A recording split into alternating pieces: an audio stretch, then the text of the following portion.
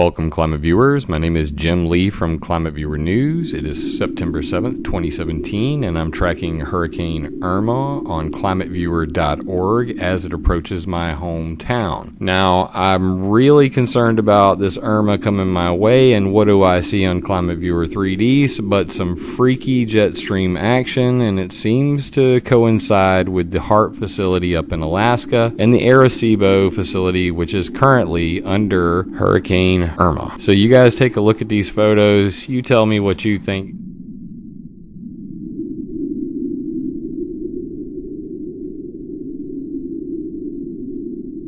In addition, the Department of Homeland Security held a hurricane modification workshop in 2008 where they decided that they could prevent another Katrina by steering hurricanes and invited the world's top geoengineers. These scientists proposed many different options to the government for steering hurricanes, and we had no major hurricane landfall for 4,323 days. And then magically, President Bush was blamed for Katrina, and now Trump is in office. COP21 is a thing of the past. Climate scientists are climate engineers, and climate engineers seem to have unleashed hell with hurricanes on the southeast. When something wicked this way comes, we always have to prepare, and I do that by tracking everything at ClimateViewer.org. Please support my work. Everything I do is free and open source. You can do that by supporting me at paypal.me/ClimateViewer.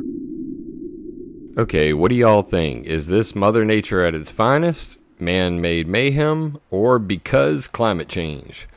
Let me know in the comments below, and unless someone like you cares a whole awful lot, nothing's going to get better, it's not.